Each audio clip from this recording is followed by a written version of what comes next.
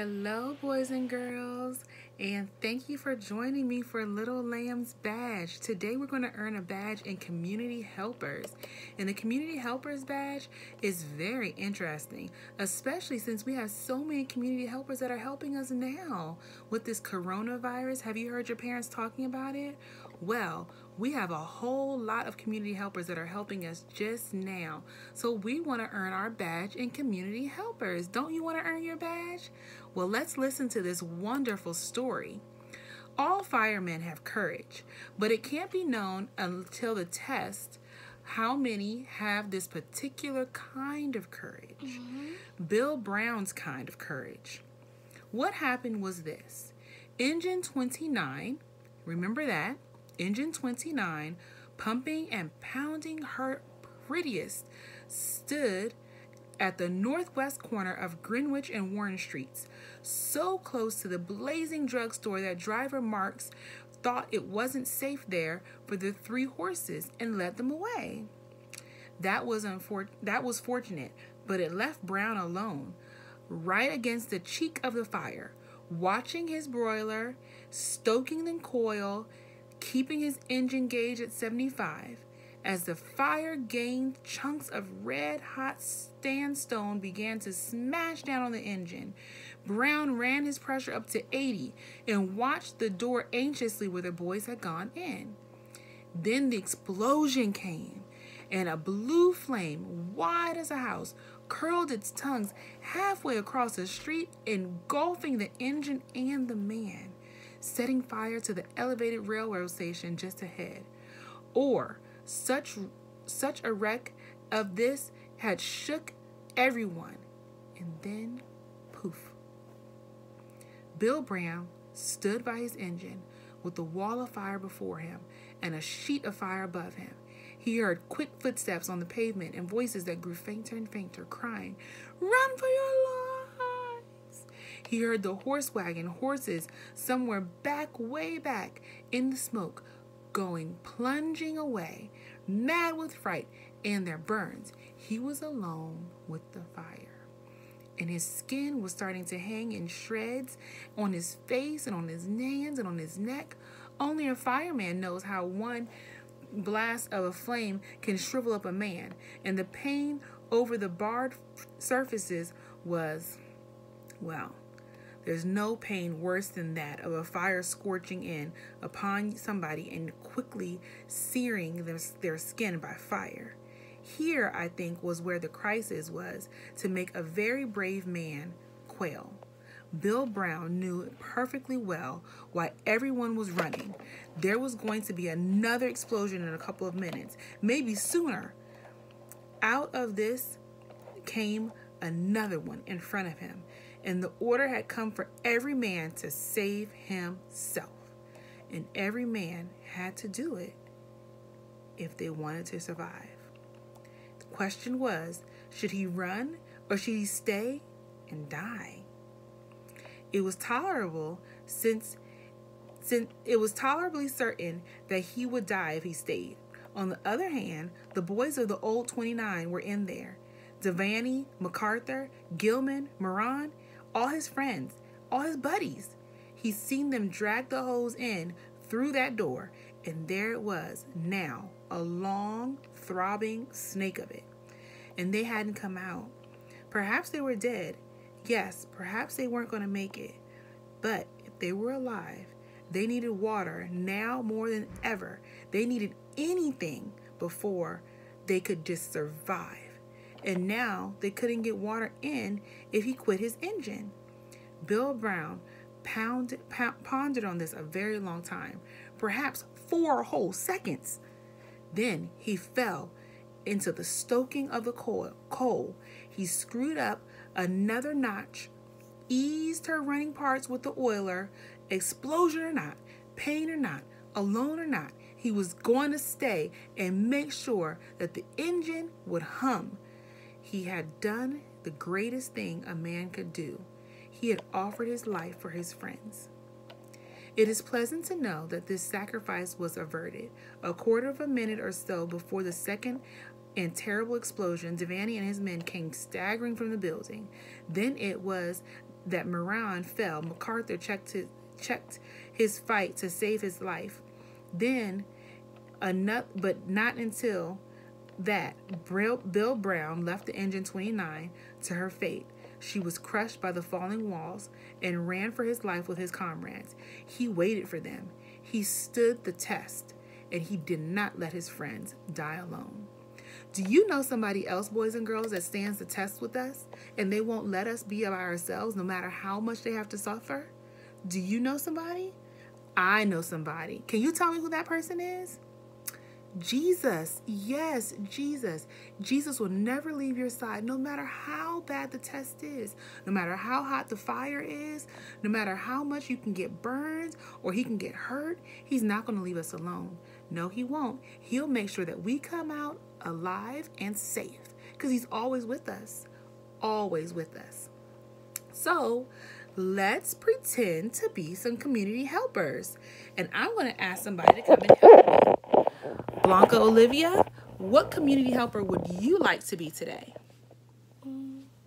Can you tell me? What community helper would you like to be? I like to be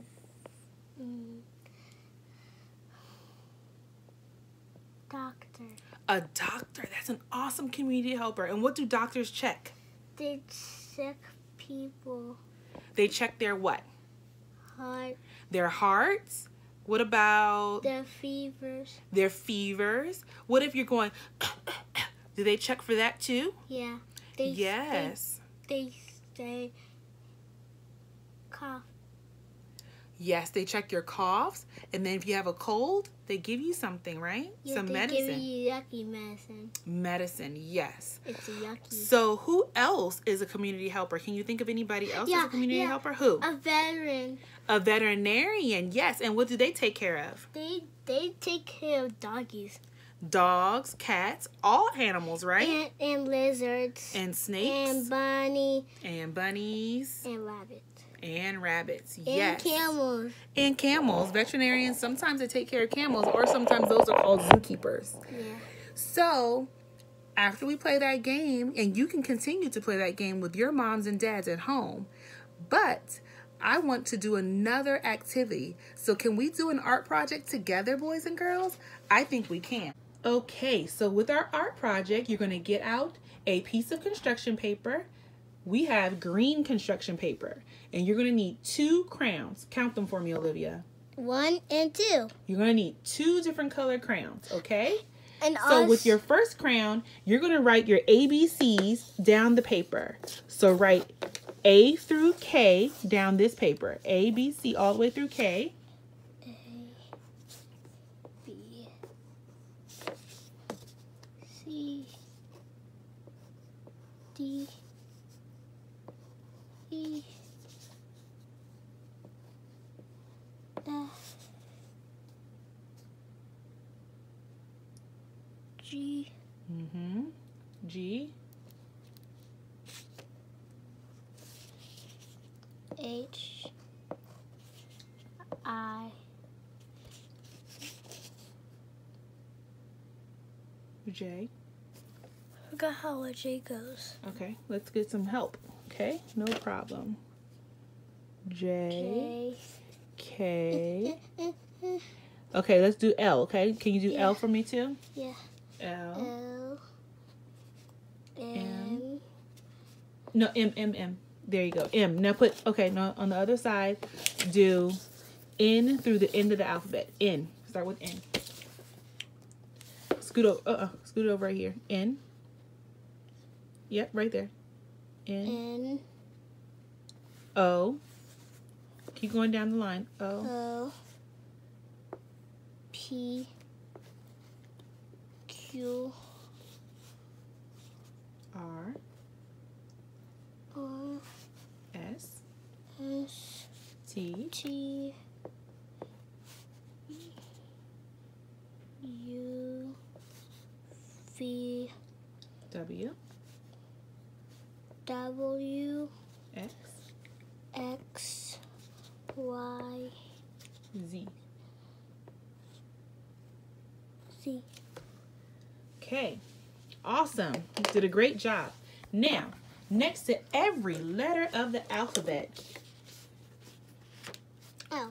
With your other crayon, next to every letter of the alphabet, we're going to write a community helper that starts with that letter in the alphabet. So what's a community helper that starts with the letter A? Animal keeper. An animal keeper? Yeah. Okay.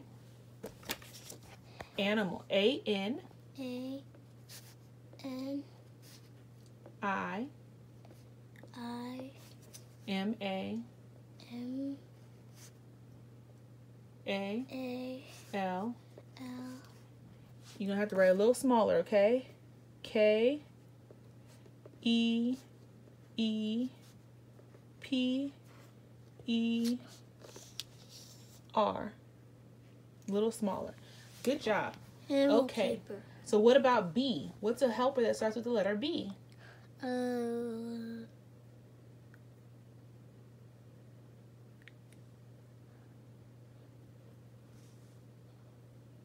What about a bookkeeper? Okay. Bookkeeper. B. B. O. O. K. And then another K. K. E. E. E. P. E. R. P. E. R. Bookkeeper. Good. Okay.